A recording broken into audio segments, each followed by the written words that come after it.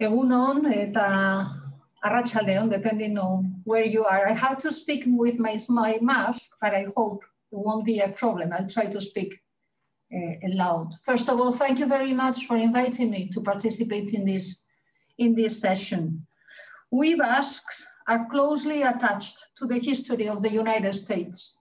Countless Basque men and women and their descendants have helped to shape the reality of that country, even since before its foundations. 5 centuries ago, in 1533, Bertendona from Alaba may have been the first European to walk on Californian land. The presence of Basque among the first European settlers in Nevada or Idaho is unquestionable. In the late 19th century, a new wave of Basque immigrants made its way to the US. Ellis Island became the point of entrance. The so-called Basque hotels started opening, and around them, the first communities began to take shape. As the Basque began to settle in and leave the hotels and boarding houses, Basque centers opened. The first was in the New York Basque Center in 1913.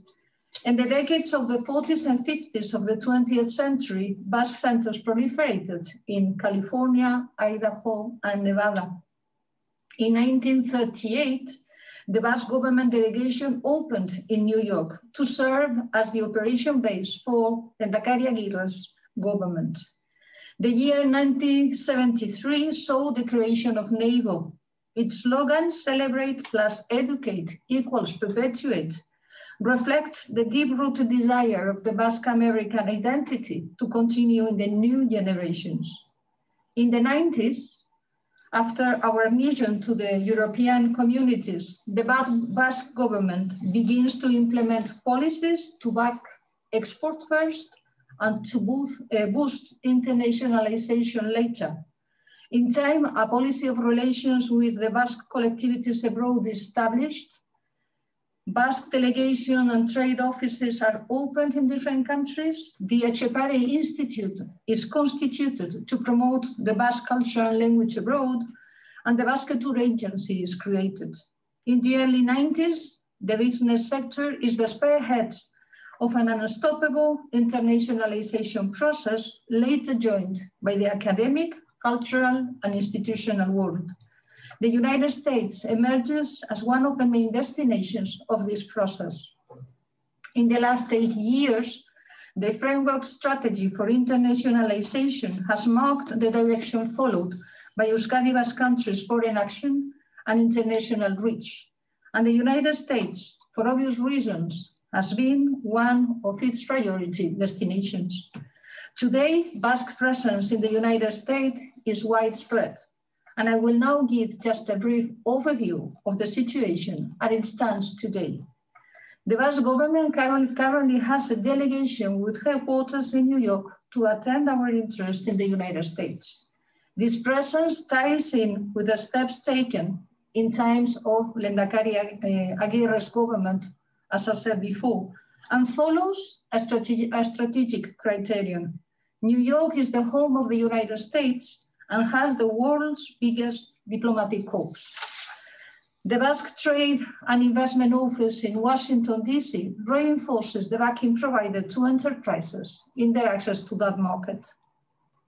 At the end of 2019, the United States is the Basque Country's 4th trading partner. Almost 400 companies regularly export there, and their trade relation has recorded a growing trend. Commercial expansion has given way to a process of growing investment, which has received different kinds of support from the Basque institutions: repayable advanced payments, subsidies, accompaniment, and advice. Today, 85 companies have direct presence in the country related to either commercial offices or production plants. A total of 200 establishments are distributed all over the country, and particularly in the states of New York, California, Illinois, Michigan, and Massachusetts, and in the sectors of renewable energies, environment, automotive industry, machine tooling, engineering, and railway. Similarly, somewhere around 100 Basque companies have US capital. Both the delegation's business team and the BTI office in Washington provide personalized assistance to Basque companies with plans of expansion in this market. 2 years ago, the number of companies that received accompaniment stood at 68. In the field of culture, Etxepare works to internationally promote teaching and use of Basque in the academic sphere. It promotes studies of Basque language and culture in the network of universities with which it has collaboration agreements. In the academic year 2018-2019, the United States is the country with the highest number of universities to have staff teaching Basque language and culture. Specifically, 5 universities out of a total of 35, namely California, Los Angeles, California, Santa Barbara, Chicago, Illinois, at Urbana-Champaign, and Boise State. That same year, it led the way in the number of enrollments, with a total of 446 students. The Etxepare academic network constitutes an important source of cultural dissemination, given that the Basque teachers organize numerous cultural activities, congresses, conferences, Korrika Days, Euskera Egunas dedicated to the Basque language. On top of that, 5 chairs in international Basque studies out of a total of 9 are located in the US. They encourage specialized education and academic research in Basque studies. The chairs are organized through placement for specialized teachers, artists, or creators at the partner university. Also worthy of mention is the Center for Basque Studies at the University of Nevada. Since 1967, it has developed many initiatives. It started with the Basque Book Series, followed by the creation of the John Bilbao Basque Studies Library, the program of stays, Atustarit, the doctorate program. Today, the center is the benchmark of Basque studies in English. In the academic year 2018-2019, I was referring before, 15 Euskal Etxea in the US participated in the Euskara Mundua program. Euskara was taught to 198 students from a total of 1,900 participants in the program.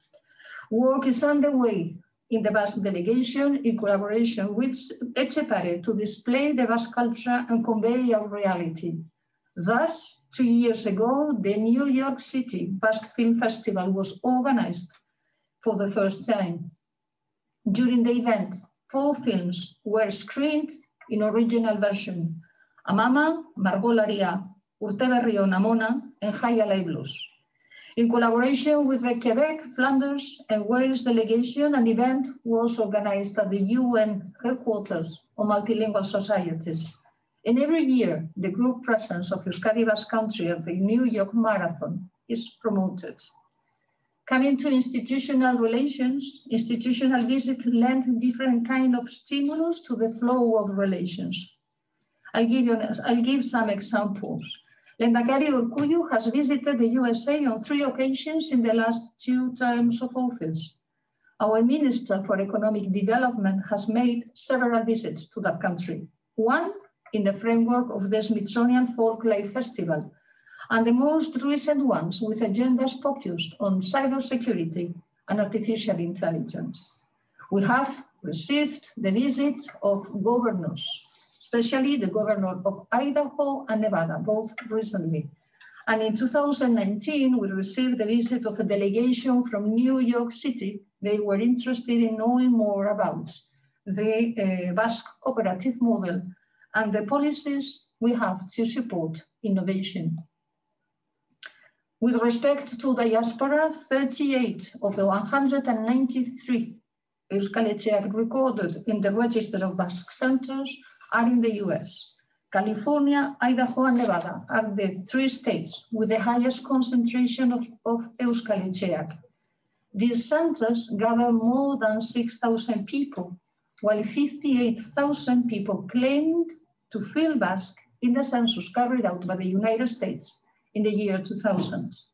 All those centers are members of NATO, and the balance of the early decades of NATO is highly positive. Let me just mention some milestones. The Hayaldi Gathering, the creation of the Ikastola in Boise, the Udaleku program, the Hidden in Plain Sight exhibition on Ellis Island, and the Basque participation in the Smithsonian Folk Life Festival. Okay, this is about the past or the present situation. What about the future? Talking about the future, we are about to start defining the Euskadi Basque Country Strategic Framework on Internationalization 2025, since the previous one has already expired. This strategy will mark the direction to be taken in the coming years. In this new stage, we are committed to increasing Basque presence in the United States and to making a reality known there. We will particularly focus on promoting a strong nation brand, Euskadi Basque Country, based on our singular nature and identity. This commitment requires the collaboration of all actors of the Basque internationalization ecosystem. I mean, institutions, companies, cultural and academic agents, and of course, the Basque community abroad. Taking the Basque Country into the international arena requires not only waving alliances ad intra between Basque people, but ad extra with international actors. We need to relate to the leading decision-making centers, think tanks, and innovation hubs, many of them located in the United States. As I said before, the United States will continue to be a priority in our external action. And within the country, given its size, we will proceed to identify several priority states representing greater interest from a multi-sectoral point of view.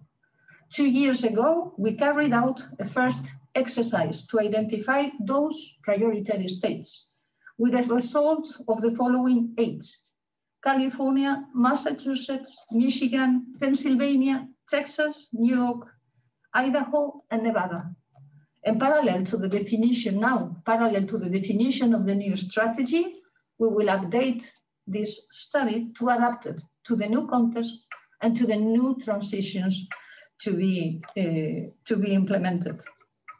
Next, we will proceed to intensify relations with institutions and decision makers at both federal level and at the level of these priority states. We will do our best to create a favorable atmosphere for institutional relations, but also for connection between US and Basque agents. Green, digital, and social transitions will be the main focus of this flow of relations. Exchanges on public policies and initiatives are key for energizing the contacts. We aim to reinforce our strategic partners network, including members from the United States. Similarly, we aim to open channels for stable relations with benchmark think tanks, such as the Atlantic Council, the Brookings Institution, or the Wilson Center. Once international mobility is back up and running, we will return to the Learning Tour initiative. We will continue to show Euskadi to people who hold important positions in politics, institutional, business, and academic life. In 2017, we organized a special edition with the participation of influential people from the US, and we intend to repeat this same exercise once more. International networks are key tools for harnessing knowledge, positioning public and private Basque agents, and presenting the assets that set us apart. The Basque government participates in networks like Under2 Coalition, which fosters collaboration with partners committed to climate action, such as California. This whole compendium of relations or alliances must serve to spread knowledge of the Euskadi Basque Country nation brand. It must also help us to gain capacity of influence and contribute to raising foreign awareness of the Basque internationalization ecosystem. This will be an important term of office for the Basque community abroad, an inflection point in the model of government relation with all the Basque men and women living abroad. We will continue to promote the traditional communities organized around the Euskal Etxeas, and we will address the challenge of identifying and remaining in contact with the new waves of Basque migrants, fundamentally people who come and go. The context of the pandemic is having consequences on the Basque community abroad. Changes in way of relating have accelerated the application of technologies, and these changes represent an opportunity to move forward in articulating an authentic global Basque community. I refer to complementing the physical network of Euskal Etxeak with the constitution of a virtual community of people who interact despite finding themselves in different places, in the US, Argentina, in Vizcaya, or in Australia. People who collaborate, debate, and share concerns and projects. A global community who help to spread the Euskadi Basque Country Nation brand around the world. It is not an easy task, but it is worth the effort. In the past, we have taken a few steps in these directions with very discrete results. We need to go further. Parallel to this, we will continue to promote the Euskal Etxeak network by means of programs providing training and support to their activities. By way of example, we propose improving the Gaztemundu program considered by NABO as an asset and updating the benefit scheme for situations of extreme need. We also intend to launch new initiatives, one of those being Dantza Munduan. Diasporizatu is a made-up word, but it's a word full of meaning. It is the name given to a work line intending to raise awareness of our migrant reality in the Basque society. To proceed, we propose consolidating the Basque Diaspora Day every September the 8th, promoting the Basque Diaspora Archive, or supporting the creation of a master's degree in Basque Migratory Studies at the University of the Basque Country. In recent years, the international scope of the Basque Country has increased. The same can be said of Basque presence in the United States. While we have come part of the way, there is still a great deal to be done. We are faced with a scenario of obvious uncertainty. The pandemic will condition our agenda. We will have to adjust to the present circumstances without losing sight of our goal and working together in true Ausolana fashion. That's our pledge. Thank you very much.